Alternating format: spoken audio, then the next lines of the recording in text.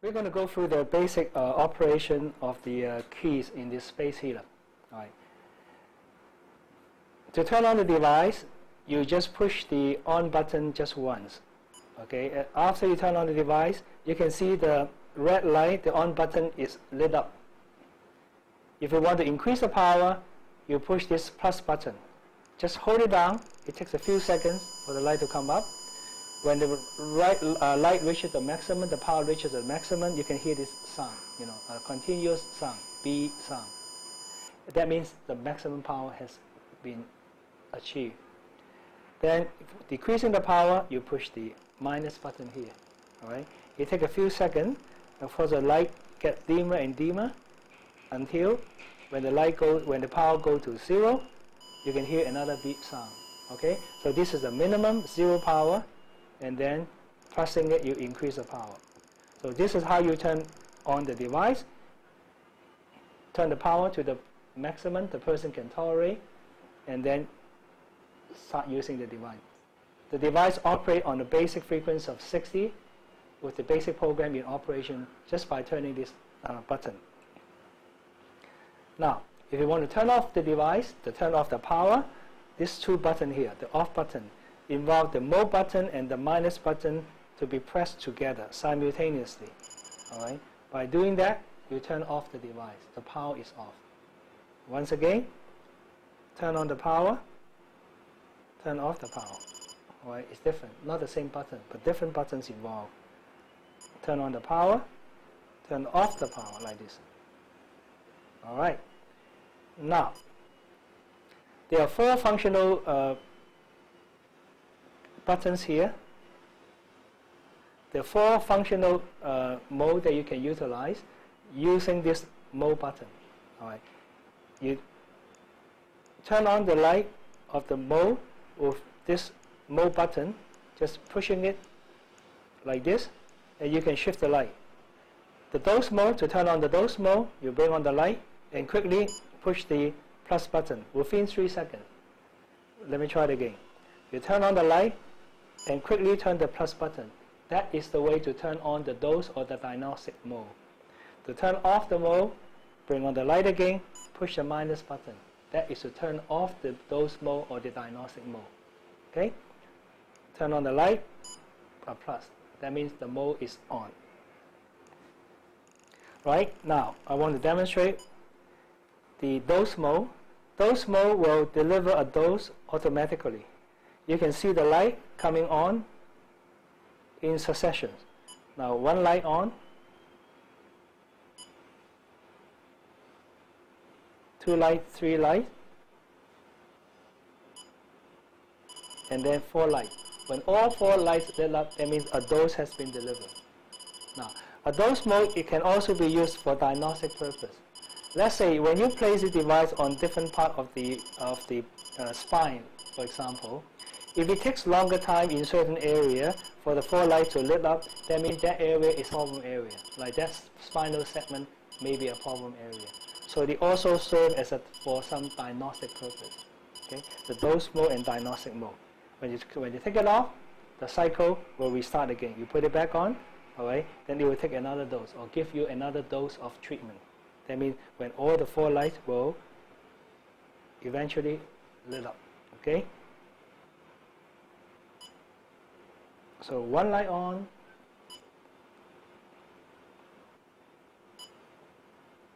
all 4 lights lit up. That's a dose. Okay. Turn off the dose, bring on the dose light, minus at the same time, quickly. AM mode, you bring on the light on the AM, push the plus. Okay. AM is an amplitude modification. Basically what it means is that amplitude will fluctuate up and down. 3 seconds high and 1 second down.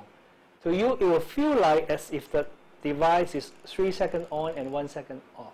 All right. But you can see from the light here. Let me turn on the power a bit so you can visualize the light. All right. See that? On, off. On, off. So it feels like the power is surging up and down. So surging up for 3 seconds and go down for 1 second. That's the amplitude modification. To turn off this mode, bring on the light, and push the minus button quickly. We want to demonstrate the FM, bring on the FM light, and push the plus button before the light goes out. In this way, under the FM, within 7 seconds, the frequency will automatically switch from 10 Hz to 120 Hz within the 7 seconds. So you'll feel that the pulsing kind of going very high, frequent, intense, and then go low. Now, again, you can visualize this change in this light, the power light. See, this is the low frequency. Let me turn on the power a bit so you can visualize it easier. Okay, this is low frequency and going up to higher frequency. It's automatic. Within 7 seconds, the frequency was 7 seconds from 10 Hz to 120 Hz within 7 seconds. Now we will turn off, bring on the light, put the minus, and then we go finally to the full fixed frequency. Here you have a choice of different frequencies.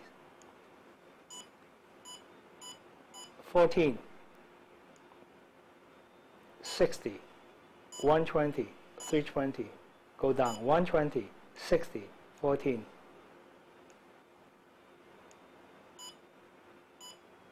Okay, go up again, 60, 120, 320, 120, 60, 14. All right, you have to go stepwise. You can't just jump from 14 to 320. You have to go up 14, 60, 120, 320. And you can visualize it when it is at 14. Of course, you can also see that when it become brighter and brighter, that means the frequency is increasing. You can use a higher frequency for acute treatment, for acute kind of pain, and use a low frequency for chronic.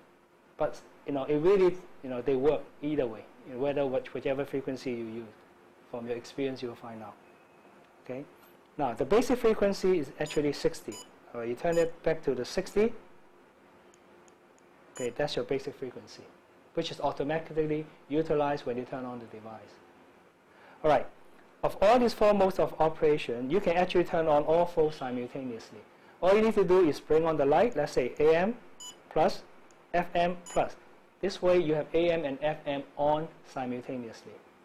Now, we use this very often for pointed treatment. From one spot area, you want the AM and FM together. This is very often used because it makes this treatment more dynamic.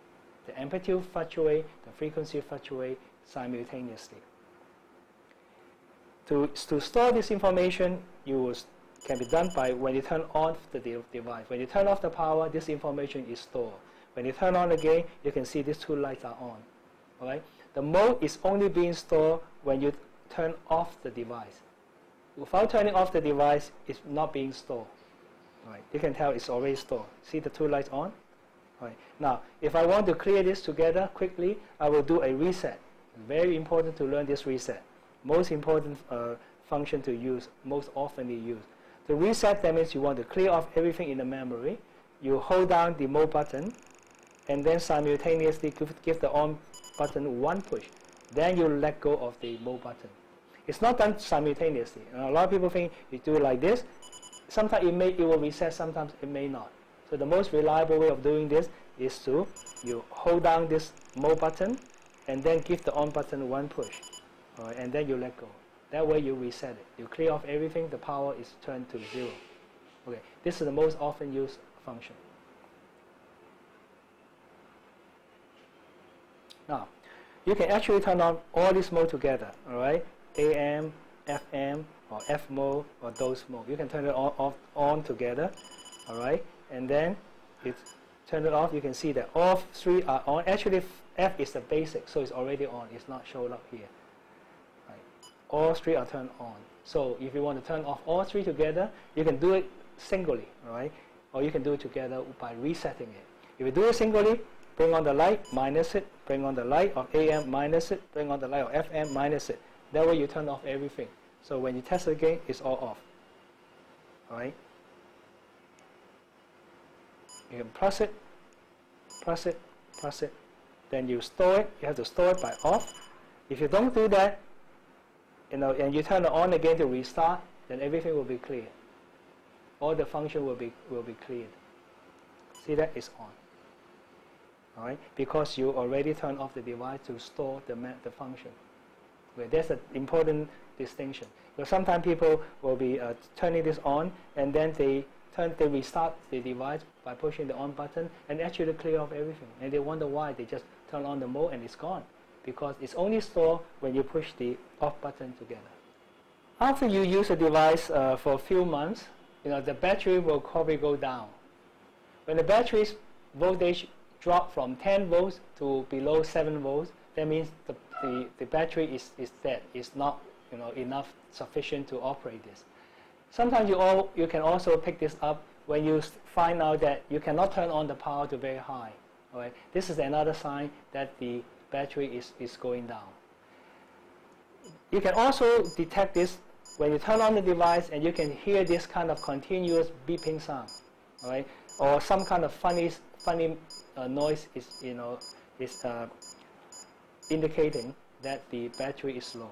Right? You can hear this continuous beeping sound. That means the battery is low. Right? In this situation, you have to change the battery. So first turn off the device, right? Turn it off, and then to slide open the battery cover lid in the bottom. Just slide it halfway, and you take off the dead battery. And then you want to replace it with a good one. Now, there's only one way it can go in. There's an indication for positive and a negative polarity. If you go the wrong way, you will not be able to cover the lid. Of course, you should not force it. If you find that that you have placed the battery wrongly. So this is only one way to go in. With positive, negative is indicated inside. There's a picture there to show you the proper way of putting the battery, the proper polarity. And then you put the lid on halfway, and then you slide over. And that's how the battery is replaced. Okay? You can see now you're not making this kind of noise anymore. Of course, whatever the memory is there was already there. So what we need to do, reset it. Always reset your device when you use it. So reset is the most commonly used function because we oftentimes forget what we've used last time. So always remember to reset. Now we can also make use of the comb to treat the hairy area such as the scalp.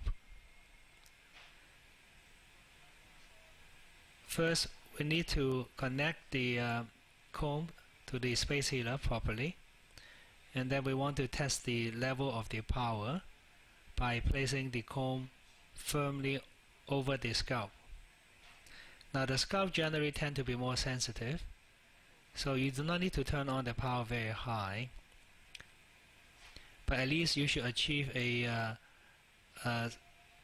strong stimulation. And there are many different kinds of acupuncture points, and you place the comb squarely over the area such as the acupuncture point, or you can also slowly drag the comb over the scalp.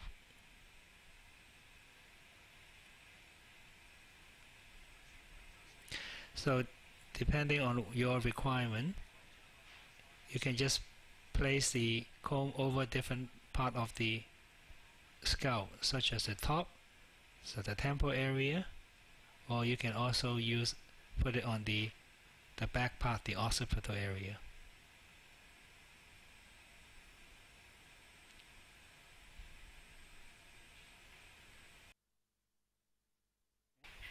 Now we can also treat the back by using the specially designed handle, and this way we can detox the spine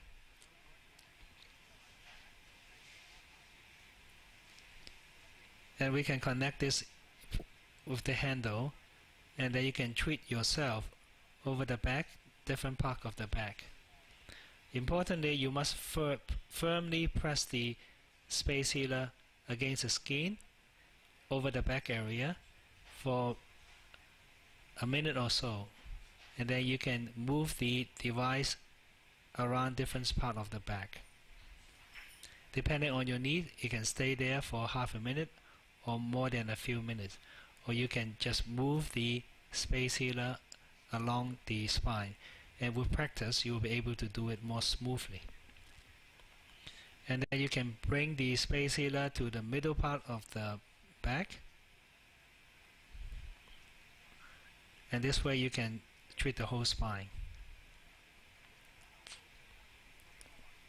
Then after treating the lower back, you can reach the upper part of the spine from the top.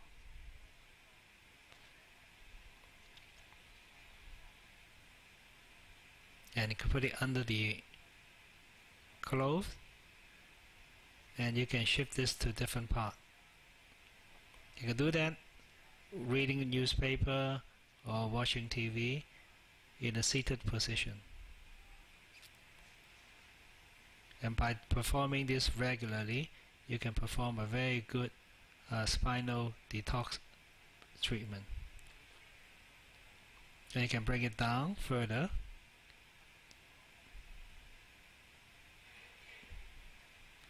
And then place it over different part of the spine. Okay, in this manner, you can just move it up and down the spine slowly.